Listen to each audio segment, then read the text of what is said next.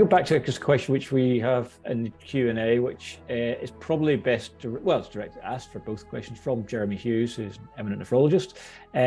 Follow-up for AKI patients, are there any utility in routine clinical parameters or biomarkers which could be used to stratify the most appropriate patients to follow up more intensely? I'll maybe put that to you, Nick, first of all. I'll try and be quick. I think the current guidance suggests that everybody who's had an episode of AKI has a kidney function and ACR checked at least once within 3 months. And the NICE CKD guidelines go even further and say that patients should be followed up for 2 to 3 years, I think, after an episode of AKI. And clearly there's a tension there with the large number of patients and workload that comes along with that.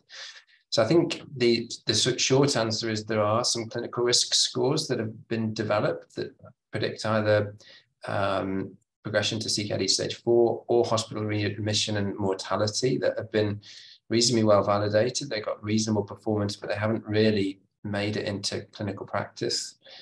We've done some work with a panel of biomarkers at day 90 and identified soluble TNF receptors and cystatin C, which may actually be just better markers of filtration, so better than creatinine-based estimates of EGFR at that point, that actually are better than EGFR and ACR predicting CKD progression after 3 years. So I think there are some different options that might come in the future, but not quite yet. So I think we're left with a huge unmet need, definite opportunity for sort of addressing low-hanging fruit by just improving some of our follow-up, but work still need to be done to define which patients and also the best care pathways.